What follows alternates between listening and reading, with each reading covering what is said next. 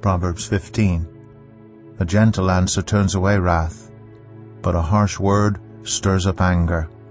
The tongue of the wise adorns knowledge, but the mouth of the fool gushes folly. The eyes of the Lord are everywhere, keeping watch on the wicked and the good. The soothing tongue is a tree of life, but a perverse tongue crushes the spirit. A fool spurns a parent's discipline, but whoever heeds correction shows prudence. The house of the righteous contains great treasure, but the income of the wicked brings ruin.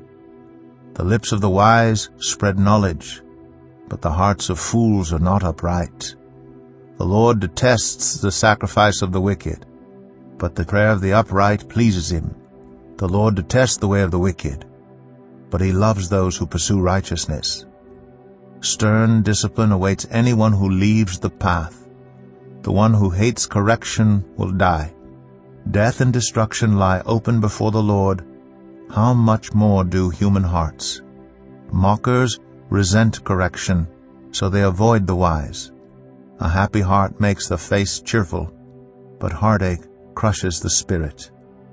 The discerning heart seeks knowledge, but the mouth of a fool feeds on folly. All the days of the oppressed are wretched, but the cheerful heart has a continual feast. Better a little with the fear of the Lord than great wealth with turmoil.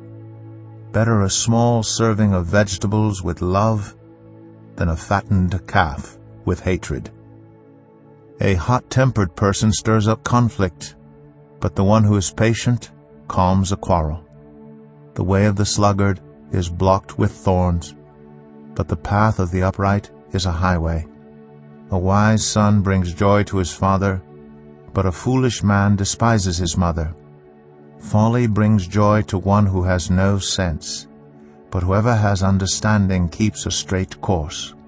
Plans fail for lack of counsel, but with many advisers they succeed. A person finds joy in giving an apt reply, and how good is a timely word. The path of life leads upward for the prudent, to keep them from going down to the realm of the dead. The Lord tears down the house of the proud, but he sets the widow's boundary stones in place.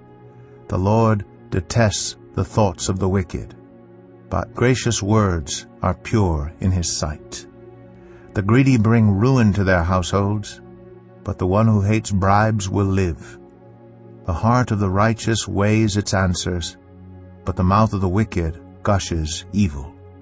The Lord is far from the wicked, but he hears the prayer of the righteous. Light in a messenger's eyes brings joy to the heart, and good news gives health to the bones. Whoever heeds life-giving correction will be at home among the wise. Those who disregard discipline despise themselves, but the one who heeds correction gains understanding. Wisdom's instruction is to fear the Lord, and humility comes before honor.